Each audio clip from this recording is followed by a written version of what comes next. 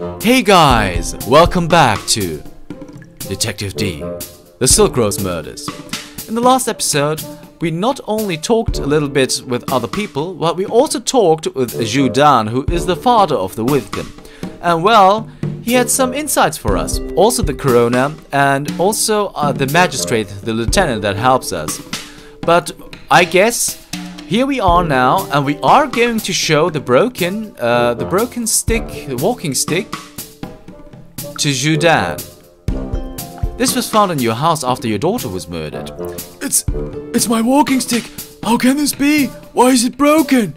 I was hoping you could help me answer those questions. I'm not lying to you, detective. I'm certain I had it with me that evening until it was stolen. Wait, could it be? Yes! That must be it, don't you see? My daughter's killer must be the same person who took my walking stick. But why? Why would someone do that? Okay, so that didn't really help. On second thought, that probably... Okay, so also I don't think that we can show this to him because he's blind. But it was worth a try. Alright, so... Does he have any new information after that walking stick thing? No, he doesn't. Alright, so if that's the case, it's time to investigate. So let's go to the lobby first. Maybe Lieutenant Ma has something new in stock for us? Doesn't seem to be the case. Okay, let's show him the stick. Not sure of its significance, but I thought it strange that this broken walking stick was found near the victim's body. It is indeed strange. Let's show him his footprint. As I mentioned before, that's a life-size sketch I made of a footprint we found at the crime scene. Magistrate Liu thought it was rubbish and snickered at the idea, but I figured I'd do it anyway, just in case. I guess that is going to be very important for us. Thank you for that. We're not sure if those roses belong to Zhu and Lin Fei or not, but her father says she never had any interest in plants or flowers. But that begs the question, why would the killer leave that behind? Because that is kind of his or her mark? Their mark? We'll have to find out. Okay, so we now know where to go, I guess. Can we take these old leaves, by the way? No, we can't. Okay, so let's go to the map. And now we do have the victim's house to have a look around for. Okay. Oh, the alleyway. Let's have a look there. This is one of Chang'an's poorer neighborhoods. The people who live here are usually traders and artisans. Here's a puddle here. Let's have a look at the puddle. That's a large puddle of water. It's collected last evening's rain rather effectively. The soft dirt in this yard makes it easy to leave impressions on its surface. This is a dumb idea, right? Yeah, that doesn't help, of course. Might have been, though. Let's have a look at the window. From this vantage point, I can see a large part of the interior of the house. Is that so? Nothing that we can actually use, though. But we can go inside the house. So let's do that. Oh, okay. So the crime scene is still intact, huh? I can see part of the front yard. Let's have a look at the cabinet first. It contains ordinary personal belongings. Well, the area of interest, we're gonna take a look at that the very last. Table. A dinner table. Curiously, the two dining chairs are placed nowhere near it. That is true. Let's have a look at the kitchen. Ordinary kitchen utensil. Nothing noteworthy here. Okay. Oh, the music is just great, by the way, guys. I really like how they do this. Okay, so the mat is rolled up. Why? A rolled up straw mat. This must be where Julien Fay slept. Okay. What about this bed, though? This is her father's then. Only one bed in the house. This must be where Zhu Dan sleeps.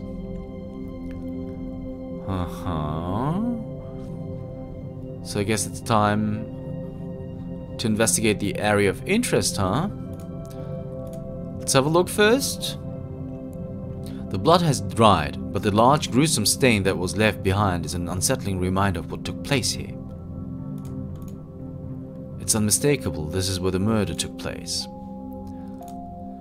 Hey, as expected, the posthumous removal of the victim's heart caused profuse bleeding, but there is no discernible pattern to any of it.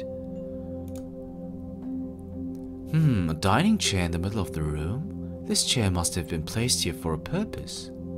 Coroner Yao said that the killer was likely standing above and behind Julian Fay when she was strangled. Perhaps the killer forced her to sit her before he strangled her. But why would she cooperate? What's this? There's a small fragment of wood under the chair. Fragment of wood added to inventory. This dining chair is placed next to the bed. But why? Did the killer use it while he was waiting for her? According to the scene... Sorry guys. The killer somehow managed to draw Zhu Lin Fei into the house and onto that scented chair. It also appears as though he sat on the chair next to the bed while waiting for her arrival. No doubt further hinting at the threat he posed to her father. But why are there no signs of struggle? Why didn't she run or fight back?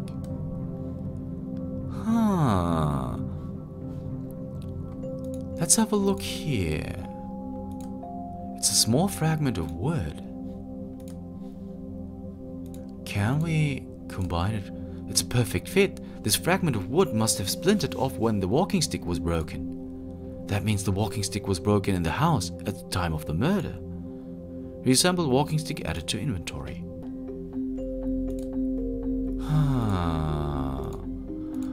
Okay.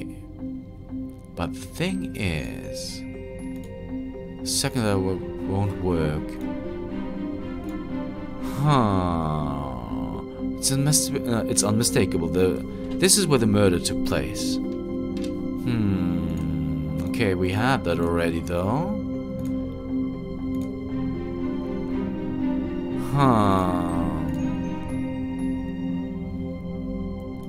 What about this table? So we can't interact with anything here, huh?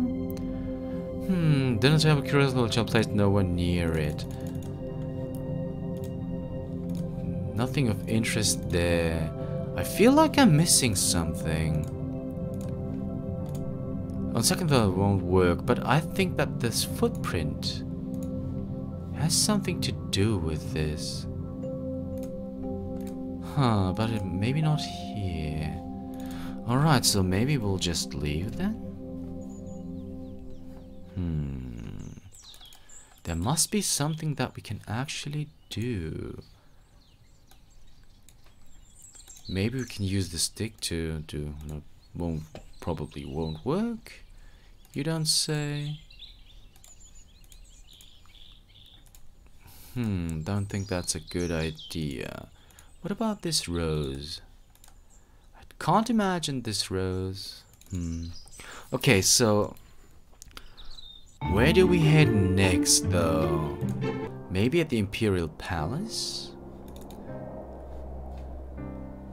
Do you have something to say about this rose? Do you have something to say about this walking stick? Or this? You don't have anything to say to us, right? No, you don't. Okay, I don't think that the Empress can help us either, can she? Oh, I misclicked. I don't think that you can tell us something about this, right? Maybe if we... No, of course not. Okay, that was stupid. I'm sorry, guys. Alright, so I guess we will head back to the Justice Department. And we will have to talk...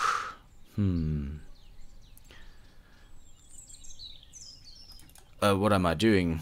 Let's just go to the lobby.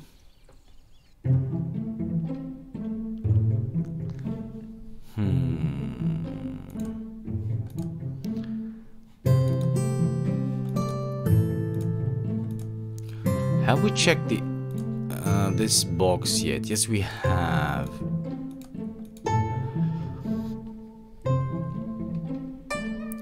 It's empty.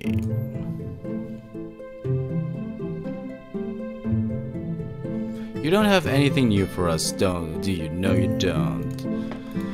Okay, do you have something to say about this walking stick now? Not sure if it's significant, but I thought it's strange that this broken blah blah blah blah, but it's not broken anymore. Alright, so let's talk to the father again. Not like this though. What if we give him back? Let's see how that helps. Okay, so that doesn't help. Alright. We're a little stuck, but that's okay. That's just going to happen. It's a point and click, and I am missing something, but I don't know why. I don't know what, and we'll have to talk about that in a second. Okay. Alright, so if we show him the... that doesn't help. Doesn't help either. That doesn't help either.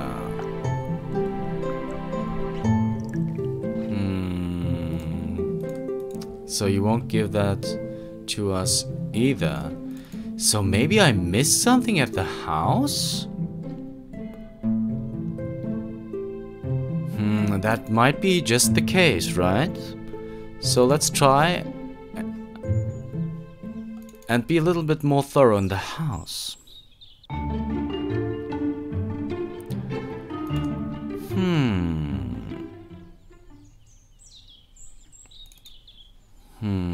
Have I missed something here? There is a puddle.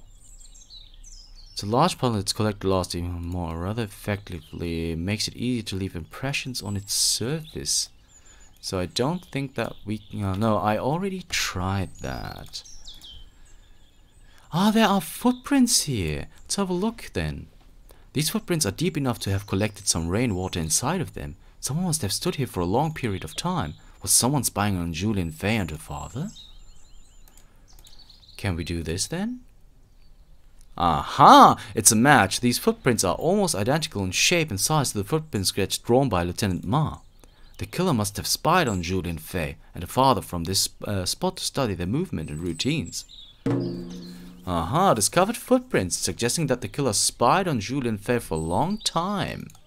Okay, we at least have that now. Okay.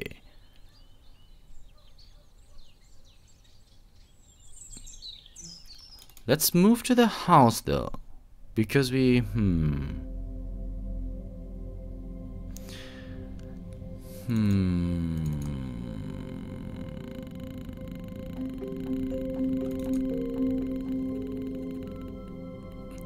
Wait a second, there is some... okay, okay, so... Let's have a look here. It's an old outline of dust created by the cabinet. Someone must have recently moved it from its original position. Okay, but... what good does that do us?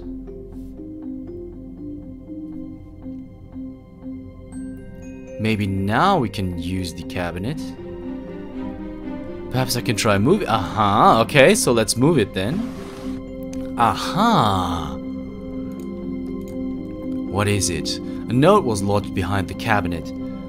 Was the killer deliberately leaving clues behind? What is it? Let's have a look. The time is near. Slaves will lose heart. The wolf signifies fear of flesh torn apart. Is this letter meant to be a warning? Does he plan to do more killing? And what are these two strange symbols on the corner?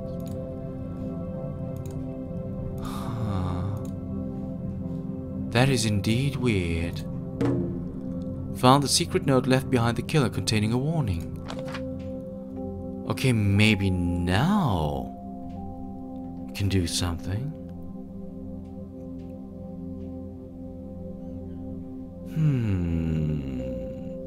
Well,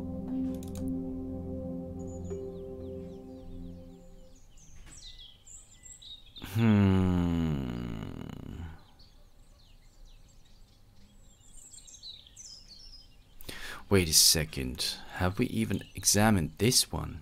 The killer did not have to use force to make Julien Fay sit down because he had in his possession the one thing that could have compelled her to obey, her father's walking stick. The killer was sending a message. If he was capable of taking such an item from right under Julien's nose, he was also capable of inflicting injury and pain at any moment.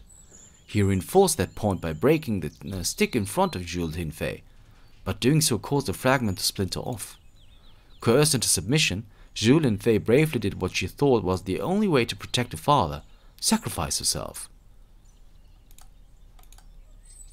Okay. And we got another clue for that. Okay. Alright, so we got 3 of those.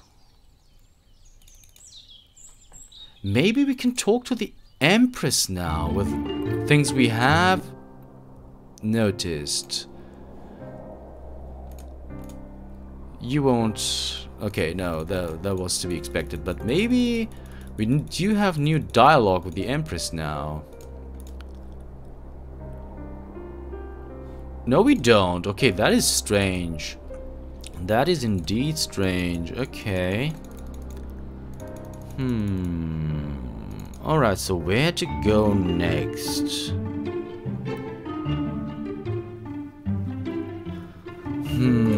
Have we... Wait a second, I am so blind, guys. Do you see this?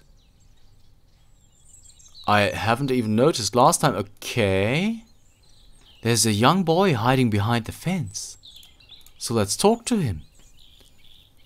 You there, what are you doing? Me? Nothing, sir. I was just passing by. Don't lie to me, boy. You weren't just passing by. Were you spying on me? Do you know anything about what happened here? I don't know anything, I swear. I live just around the corner over there. I was just playing out here. Is that so? And what were you playing? I was just...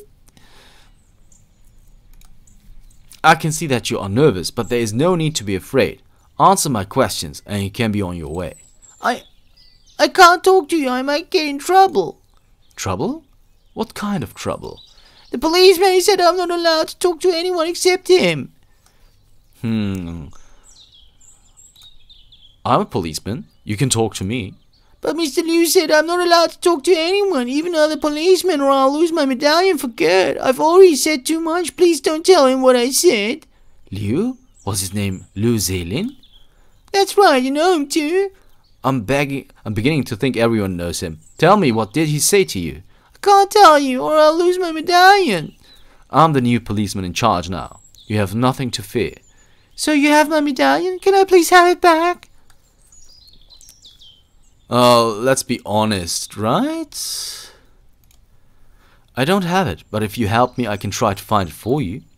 Why would I believe anything you say? All you grown-ups are the same. Clever boy. How about we make a deal? If I can find your medallion and return it to you, you will answer all my questions truthfully. You're not trying to trick me now, are you? Mr. Liu tricked me when he said he wanted to see my medallion, and then wouldn't let me have it back. No, no tricks. That's a promise. I guess that would be all right. It's a deal then. You wait for me here while I look for your medallion. I'm Dear NGA. What's your name, son? I'm Zhao Bao. Alright, Zhao Bao. Can you tell me what the medallion looks like? It's a round silver medallion. There's a rooster engraved on one side. My father gave it to me. It's been in our family for generations. I have to get it back. Don't worry. I'll find it for you. And I'll be back to talk with you when I do. Liu Zelin, what were you up to? Perhaps someone at the Justice Department might know more about this. That is indeed true. Alright, so I guess it's time to head to the lobby finally. We might have triggered new dialogue. Hopefully. Do you know anything about a medallion belonging to a young boy named Zhao Bao? I believe it was confiscated illegally by Magistrate Liu. A medallion? No, I'm not aware of anything like that. I did hear a rumor once that Magistrate Liu may have conducted illegal seizures and used personal belongings as leverage for blackmail. but those were just stories around the office. No one ever saw him do these things.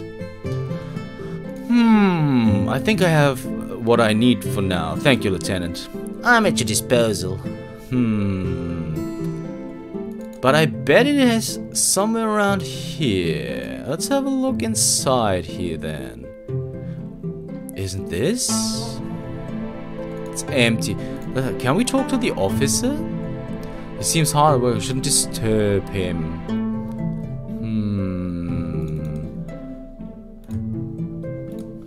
Okay, maybe you have something to say about it. Do you know anything about a medallion belonging to a young boy named Zhao Bao? I believe it was confiscated legally by Magistrate Liu. How should I know? I'm not privy to any secrets or hidden stashes. But like I said before, the man was a wild leech. It wouldn't surprise me if all the corruption rumors him were true. You know where to find me. Yes, I do, but I'd love to find that medallion. Where could it be, though? It's very unlikely that Zhu Dan knows anything about it. No, he doesn't. Where can we find that medallion, then?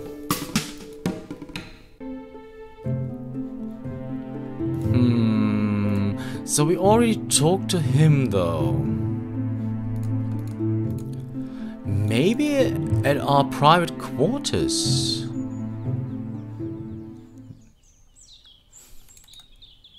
Maybe at our... Oh, isn't that the same bluebird from this morning? There he goes again. Interesting. What if... Aha! Okay, what do we have here? I can't pull the brick without loosening it first. Well... Looks like someone tampered with the bricks on the section of the wall. Aha! So, let's give this a try then. Smashing the brick into pieces may damage what's behind it. I need to try and remove it instead. But what do we use for that? Maybe the stick? I don't think that's a good idea. I don't think that's a good idea. So, looks like someone tampered with a brick in the section of this wall. But we can't... I can't pull the brick out without loosening it first. We have to loosen it. We don't have anything that loosens. Maybe at our private quarters? In the chest, maybe? I didn't have metal, but the essentials are in there. It was a gift. The journal doesn't do anything for us. The capital, blah blah blah. Okay, so that won't help us then. So what will help us then? Nothing in here either, right? Maybe something in the lobby? At the morgue there is this chisel.